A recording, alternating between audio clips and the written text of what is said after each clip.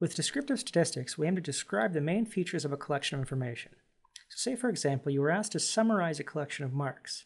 And this could be taken from, say, an examination where a group of students was marked out of a potential score of 100. One way to summarize the collection would be to give a single mark that represents the central tendency of the set of data. We could do this in a couple different ways, such as ordering the data and then choosing the middle value. This is known as the median. We could look at the data set and choose the most frequently occurring value. This is the mode. Or we might take an average of all the marks, the so-called arithmetic mean of the data set. So in this video, we're going to be covering finding each one of these using Maple. So to begin with, I'm just going to load our student statistics package such that we have access to the student statistics commands within our context menu. So I'd mentioned before, we have a collection of data, and these are marks taken out of a possible score of 100. So I can just load this into Maple.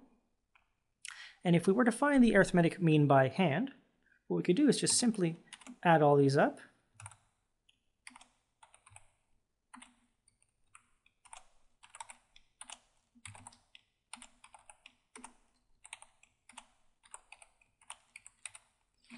Then divide by the number of observations in our set. So here we'll just divide by 10. So we can see here that the mean here is going to be 651 over 10, or if we approximate this, so approximate this to 5 digits, it's roughly equal to a mark of 65.1. Now, of course, if we do this using the context menu, if I just call marks, right-click here, choose student statistics, quantities, mean, value, we'll have the same value returned. And this is the same as if we were to do something like use the student statistics command called mean on marks to return that value, or use mean of marks numeric in order to get a floating point value.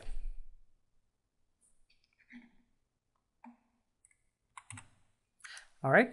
Now let's find the median of our data set. So let's again call marks. And we find the median by looking at the data set and choosing the middle values. But what we need to do first is we need to go through and sort this data. So what we can do is we can right-click on our data, choose Sort, Ascending Order. Now that we have this sorted, we're going to be looking for the middle value. So to find the middle value, one trick to find that is to look at the number of data points in your set. So here we have 10 data points. And to find out exactly which value of these we're going to be using for our median, we would use that number, 10, we'd add 1 to it and then divide by 2. So this would give us a value of roughly 5.5, so 11 divided by 2. And this would correspond to 1, 2, 3, 4, 5 in this way, and 1, 2, 3, 4, 5 in this way. So it would correspond to an average, or the mean of these two marks here, 74 plus 72. So in this case, our median is going to be equal to 73. So again, we can find this over on our right side here by choosing student statistics, quantities, median, value. And finally, to find our mode, what I'll do is I'll borrow this sorted data set from above. I'll just copy it down to here. And when we're looking for the mode, what we're looking for is the most frequently occurring value.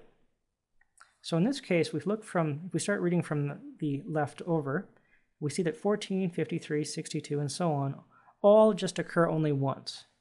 But once we hit 75, we see that 75 occurs twice.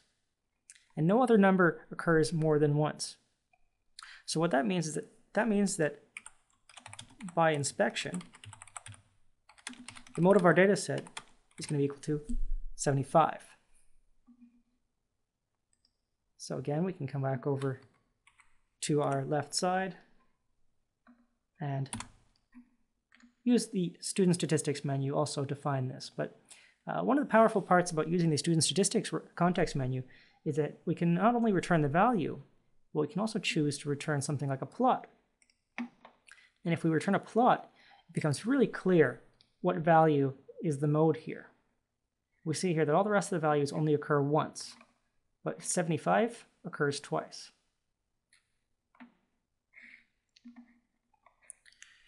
Now, one other tool for looking at these measures of central tendency inside of Maple is one of our math apps.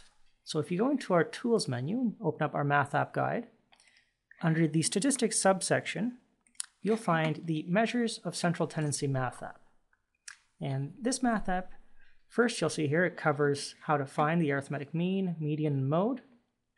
And at the bottom it has an interactive section. We can drag out our sliders in order to generate a random data set. So in this case, let's drag this out and choose 30 random numbers between 1 and 10. We'll generate a couple of data sets here just to show you what this looks like. And then we can easily show the mean, the median, and the mode just by clicking these checkboxes here.